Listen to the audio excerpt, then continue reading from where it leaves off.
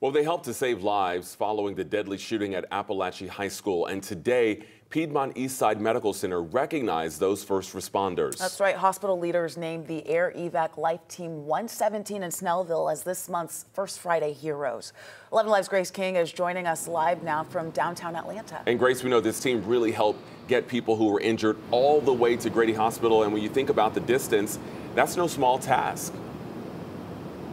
Right, we're quite away from Apalachee High School right now, where a student is accused of killing 4 and wounding 9.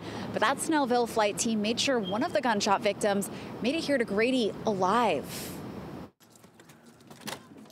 In trauma, every second counts. People will honestly die and bleed out before help gets there because they don't know what to do. September 4th was no exception, so the Air Evac Life Team 117 decided to move closer to Apalachee High School when they heard the first call for help, just in case.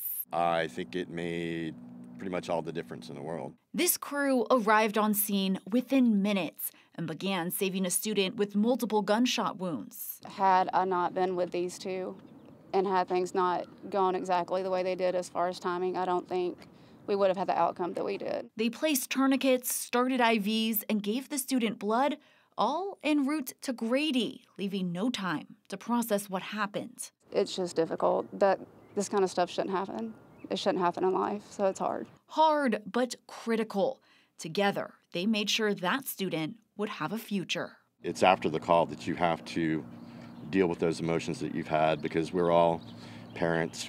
I'm a grandparent, so, you know, kids really hit you hard. And that team came down here to Grady a few days after their life-saving flight to visit with that student and her family.